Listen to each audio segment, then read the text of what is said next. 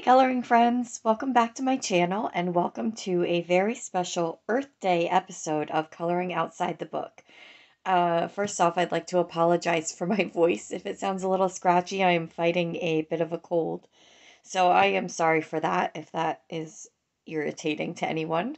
But I did want to get this out for Earth Day. So for this video, I have always celebrated Earth Day with my family by either doing something outside planting wise, or we've gone and picked up trash at a park before for Earth Day. And then often with my kids, we've made something recycled using things we already had in our own home to make them useful in a different way. Now, I have always loved a fresh, brand new box of crayons. And when you love fresh, brand new boxes of crayons, and then you save them after they get old, you end up with a giant bucket of old crayons. So this is a popcorn bucket here, and it is full of all of the crayons over the years that I have acquired. Now, this is not just me buying boxes and boxes of crayons. This is probably my entire lifetime of crayons, because I took the ones my mom had from, the leftover broken crayons you end up with at the end of the school year. I took a bag that was in my grandparents' closet that we used to color with there, and they are in here. And then boxes of my kids' crayons at the end of the school year that they come home with that are old and broken. They've gone in here too. So, however, I don't just let them sit in there. I started with my daughter's preschool class making crayons. So we made these heart crayons and then attached them to a card, and that was the Valentine's that she took to her class when she was in preschool. And then once she went to, I think I even did it for her kindergarten class. But then once she was kind of over that and wanted to choose her own, I was a preschool teacher and I was making these for my own kids in my preschool class. So I would make up batches of those, and I'll put a picture up. I think I took a picture of them all assembled one year, or maybe just all the different hearts I made. But I have, taken these and turned them into something a little more fun and usable. So I thought for this coloring outside the book that's what we'd do. I would show how I make these heart crayons, how you can make your own crayons from old unusable ones into something more fun. Excuse me. And then once we have our crayons all made, let me move that aside for a minute. I thought I'd do a little coloring in this Dr. Seuss coloring book. And of course, what better page for Earth Day than, let's see if I can get it, the Lorax. And this page even says, I am the Lorax, I speak for the trees. I love this page with all the truffula trees. And I thought that would be a fun one to kind of use my crayons a little bit in. I'll probably also use pencils or something else, but just maybe the letters here, because they're nice and big. That is one caveat of the homemade crayons, is they're not always the best for any kind of detail coloring. They're really better for like a preschool age where they just want to, color to their heart's content on a piece of paper. But we're going to try it out today. So what you need if you're going to make your own crayons is a silicone mold, and you want to make sure that it says it's oven safe. I don't know if they make silicone molds that are not oven safe, but just in case, make sure it's oven safe. We will use a low temperature, so it's kind of a low and slow melting process. So they hold up pretty well in there. I actually had to get rid of the mold that I used to make these because it had started to crack. I've used it so many times. And then, of course, you need a mix of crayons. So you could either buy a fresh box and break them up and make them your own, or if you happen to have an assortment of old unwanted crayons from past school years, those work great for this. All right, so I'm going to get all set up here and I will start showing you the process. Okay, so I've got my setup here, and what I've done is I've just pulled out some colors and grouped them in different color categories. So I have a blue pile here, a purple, and a green. So I'm going to make a blue, purple, and green crayon. And you want to, if you can, it turns out a little cooler if you vary the tones that you're choosing for that crayon. So you see I have a darker blue, and then I have this robin's egg blue here. And then I have some turquoise, and for the greens I went from a very light green to a just a straight green, and then we've got a yellowish green in there too. And then same goes with the purples. And I have a white pulled here because it's nice to, I like to break up a little bit of white and throw a few pieces of it into the mold as well. It gives you that swirly, pretty effect within the crayon.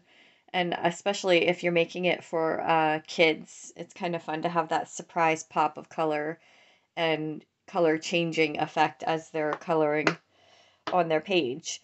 So now that I have my crayons all pulled out, this one is easy because it is already all peeled. So those are good to go. But you want to take your crayons and you have to remove all the paper from them. So some of them peel fairly easily, like this one's coming away fairly easily. If you get some that are sort of glued to the crayon or a little more difficult to peel, you can always stick them in a bowl of warm water and just soak the paper in it for a few minutes, and then that really helps it slide off much easier. So I'll put my paper trash over there. Yeah, so you're just going to peel the entire crayon. Oh, and look at that bonus. It slid right off. That's an easy one. Always love when I get those. Okay, so then once you have your crayons all peeled, what you're going to do is you're going to take them, and my mold is fairly small here, so I don't want big chunks of crayon. I'm going to take my crayon and I'm just going to break it into teeny tiny pieces, and I'm going to sort of make a little pile in there of those pieces. And I'm probably only going to get, let me go for my darker blue here, because these are a little smaller than the ones I'm used to using, and I want to get a white in here as well. So I'm going to take my white and peel a little bit of that too, so I can toss that in here.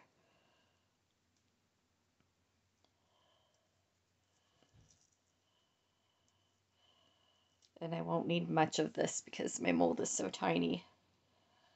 Now you can find these molds in craft stores. You can find them on Amazon. I will try to link a few fun ones that I can find on Amazon, because I know they have the sky's the limit in this shape that you can get of these. I've seen robots and dinosaurs, and I know craft stores I've seen little Lego bricks. You can make Lego shaped crayons. That's always fun. You can do you know, a set of each color in the rainbow, a brick, and then have them, you know, tied together in a little set. That would be a great gift for a kid, um, along with a coloring book or activity book. So I have the mold here all filled up. I don't want to overfill it because it's going to obviously melt down and need room to be in there. So I'm going to continue on with the rest of these, peeling them and breaking them apart and putting them in my mold. And then I will come back and let you know the next steps that we're going to do. Okay, so I have all my crayons peeled and broken and put into molds. I'm making a purple, a yellow, a green, and a blue toned crayon. It smells like crayons in here. So what you want to do next is you're going to preheat your oven to 275 degrees Fahrenheit. Once it reaches that temperature, you're going to put your mold in the oven. I recommend putting it on a cookie sheet first so it's a little more stable. It's not a problem now, but once your crayons are all melted and you're removing them from the oven, you're going to want a nice sturdy base so that the melted crayon wax doesn't slosh all around when you're trying to remove it from the oven. Um, so 7 to 8 minutes, you're going to kind of keep an eye on it. And because I have found that some crayons melt faster than others, depending on the, manufacturer that makes the crayons. So you want to wait until they're all melted before you remove it from the oven. And there's no need to stir or anything to get that swirly pattern that you see in this one. That just kind of naturally happens as they're in the oven. So you're going to pop them in the oven 7 to 8 minutes. Keep an eye on them. And I will show you what they look like as they're in there melting away. Okay, quick update on how we're looking here. So you can see most of the crayons in there are all at the liquid state at this point. If you look in the yellow one, you can see there's a couple of crayons that are taking a little longer to melt.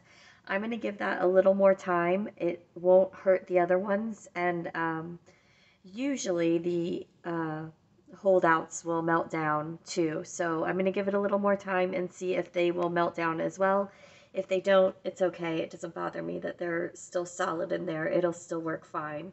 Okay, so here we are. You can see we've got a bit more of the crayon melted in the yellow now. So I'm going to go with it like that. I'm going to go ahead and remove them, and then I will let them sit and cool. You're going to want to let them cool until they're completely solid and cooled before you try to remove them from the mold. If they're even a little bit warm, they'll be too soft and they will bend on you. All right, we are back. I have my coffee here in the hopes that that helps the voice a little bit. And I have my cooled crayons here. They are firm and cool to the touch. And it took them about a half an hour to reach this stage.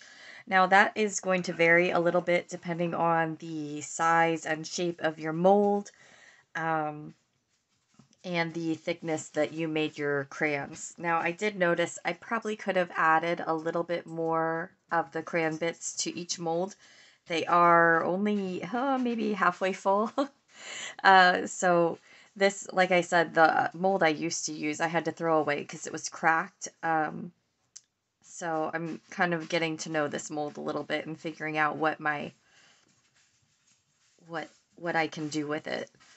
So you kind of want to pull around the edges and release the top part from the mold. And then you're just going to carefully push from the bottom and kind of pop them out.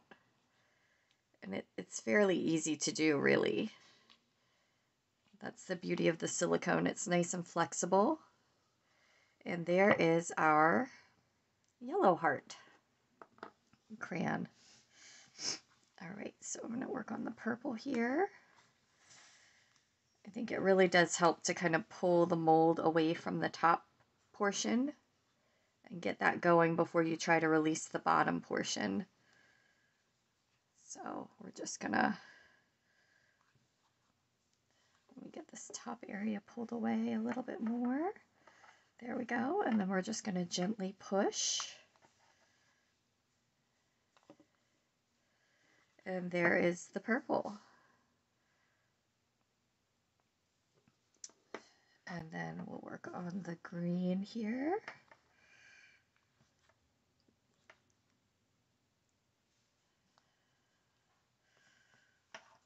Pop him out.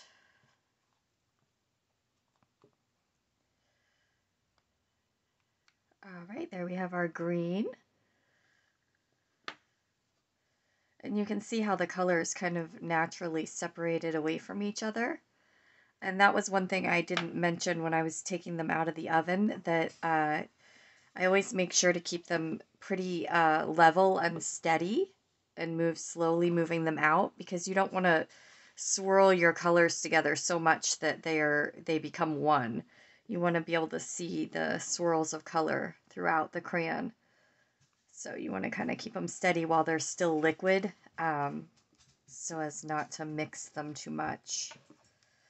And then we have, I believe this is our blue. And there is the blue. And this mold is not my favorite. I think I like the other one a lot better, so I might have to invest in a new one. This was, I think, an old one I had gotten from IKEA or something. Not a good quality baking mold, so I might have to look for one of those myself. There are our colors, all out and ready to be used. So I'm going to do the letters with, I'm going to attempt at least to do the letters with my homemade crayons. But I wanted to work a little bit on some of the truffalatrices as well. So I'm going to start with those. And I think the beauty of a Dr. Seuss book is that you can kind of go crazy with your colors. um, so I'm going to do, let's see. Oh, by the way, I'm using the Starjoy Gold set of pencils here. And I think I'm going to work on a trunk here to start. So we'll just work on one of these.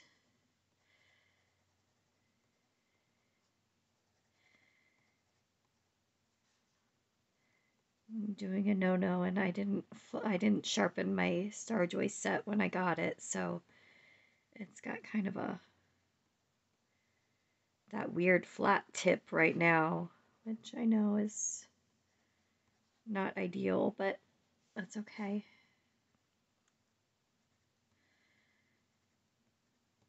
I'm being a bit lazy today.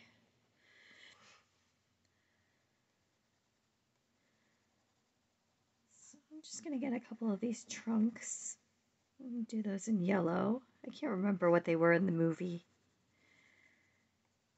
I have to say the Lorax movie is a favorite of mine. I do like, and Horton Hears a Who. I like that one a lot as well.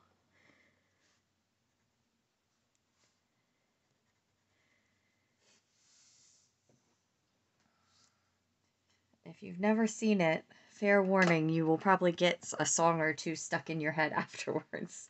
That is something that always happens to me. Okay, so the tops of the truffalatrices, as far as I remember, are sort of almost pastel colored, I think. I know they're not a bold color, so we're going to do sort of lighter. And I think what I'm going to do is try to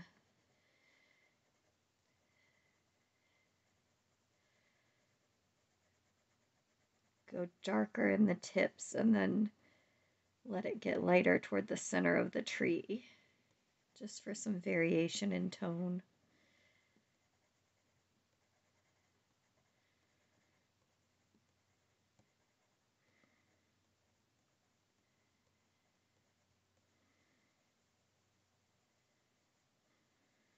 So I'm curious, does anyone else celebrate Earth Day? Have you done anything? Will you do anything?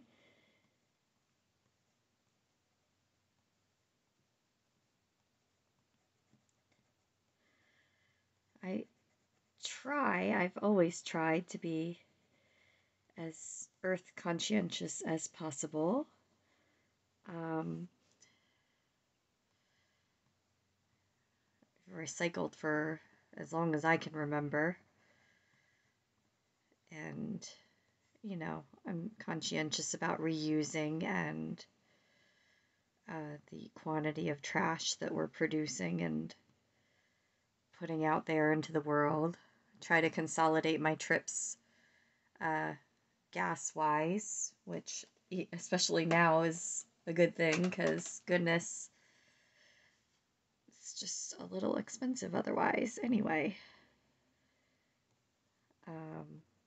when I had babies, I did, much to my husband's dismay, reusable diapers, which is to be fair to him, it's not a fun process, but we did it. Yeah, so I've always kind of tried to incorporate that into our lives a little bit. This is apricot here. We'll do an apricot tree. And then, of course, as I mentioned, I've always tried to do something with the kids for Earth Day, just so they got that message too, that we should be conscientious of what we're doing to the earth.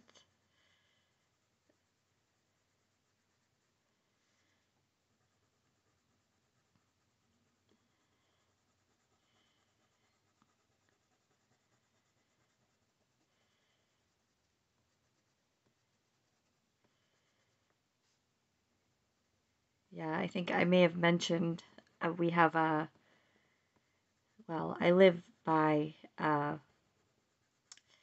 what used to be lots of rolling farmland at the end of my neighborhood, and it is slowly but surely turning into a giant townhouse development, which, I mean, it's fine. I understand the value of that, but I may have mentioned in another video, I had a Lorax moment where they were cutting down a big group of trees that was on one of the farms to start preparing the land for building one day, and I happened to notice out my window this massive flock of birds, like more birds than I've ever seen ever, flying past the house. And I was like, what is going on?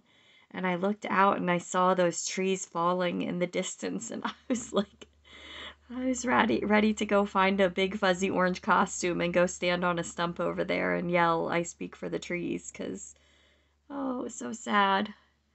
I mean, when you just actually see the wildlife being, you know, chased out of their home. Yeah, it was, that was not a fun day. Not a fun day at all. But I know, it provides homes and jobs and the building of a community and all that.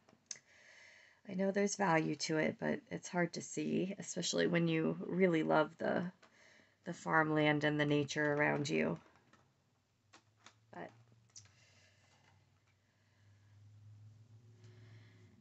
as far as the crayons go, I'm going to do this one tree, and then I think I will move on to the lettering at least. This probably won't be a super long coloring video, just because my voice is a little probably annoying to some today. And to be honest, it doesn't exactly feel good to be using either, so I'll probably cut it a little shorter today. But yeah, the idea, I just wanted to, again, it's the coloring outside the book ideas aren't meant to be like this groundbreaking thing that I came up with. And I know I'm not the first one to invent, coloring a Christmas card or making these crayons. Obviously, I saw the idea online, and then kind of adapted it into my own life and use. So I know I didn't, please know, I didn't invent, nor do I think I invented the idea. But more just that this is a coloring community, and these videos are just kind of like, if you like coloring, you might like this idea. You might like to use it too. And this is how I use it. So hopefully somebody gets, some inspiration from it. Summer's coming up. The crayon making is a great activity to do with even very small kids, as long as they're monitored. They can help with trying to peel paper and breaking the crayons up. That's excellent fine motor skill development, for one thing. But even if they can't quite manage that, they can sort the colors into the molds how they like. You can have them try to match colors, or just let them be creative and make up their own crayons and get to see how they turn out. They love that. And for older kids as well, they can help with the whole process. And you know, have the fun of making and using their own crayons. Another thing that I've always had in mind to do, but haven't taken the time to do yet, is I think it would be really fun to make my own set and, you know, kind of tailor the colors and then have them in a clear glass jar as decor in my craft room. I know I'd really like that. So it's been on my mind. I just haven't gotten to it. But that'd be another fun thing to do. Even if you don't have kids around to share this with, you can definitely do it yourself and enjoy them on your own too. You're never too old for crayons. And if you are, I refuse to get old. That's just it. That's all there is to it. All right, so I am going to go ahead and grab my crayons, and then we'll work on a little bit of the letters here since I have a few truffula trees colored. All right, I'm going to go ahead and attempt to use my crayons on my book here. Like I said, these are not necessarily meant for adult coloring book coloring. They work well enough, but you're just not going to be able to get into details or anything with these. They're really just for fun, especially for if you have kids in your life to do this with. More abstract coloring is what they're great for, but we're going to use them today for this just because it's Earth Day.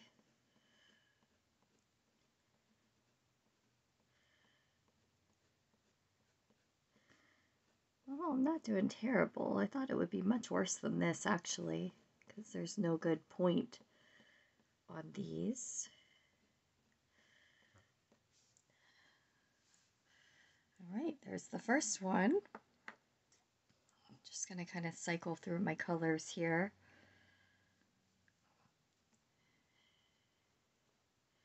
Yeah, I definitely recommend, though, investing in a good quality silicone mold, because even the feel of these crayons, as opposed to the one that I used with my nicer mold, this has like a shiny, smooth finish, and this is very waxy, like that finish didn't come out of the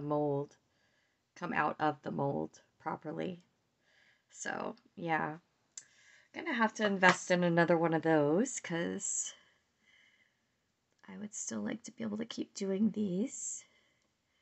I'm sure I'll figure out reasons to use them.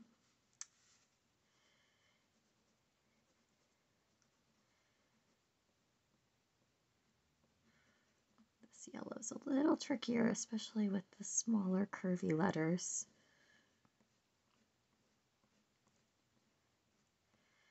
Now, if you don't have a hoard of crayons like I do, and you'd like to try this project, I would recommend looking whenever back to school time happens.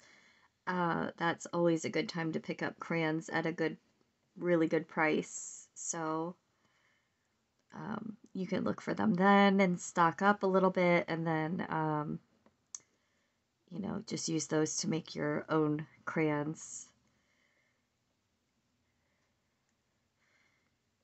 Well, it's not necessarily the recycling spirit of things at that point. It is, I do think these make a fun, unique gift, and,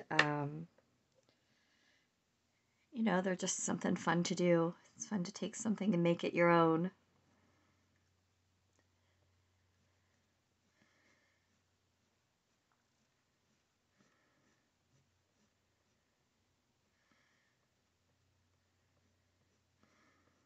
Now, I know these letters are going to look kind of choppy and not very well colored in. That's okay though. I think that might look cute, like almost like it was crayon written. against a page where the rest of it will be colored, you know, a little nicer and with colored pencils. So this was just for fun.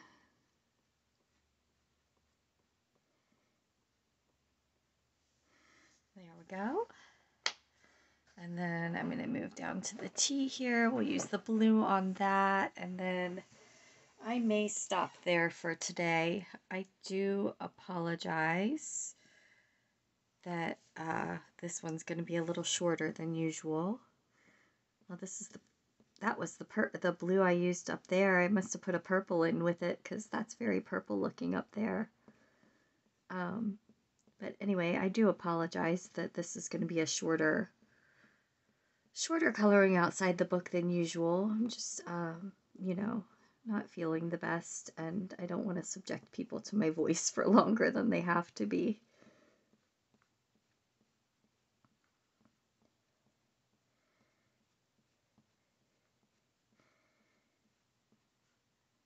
See if I can get that in there colored. There we go.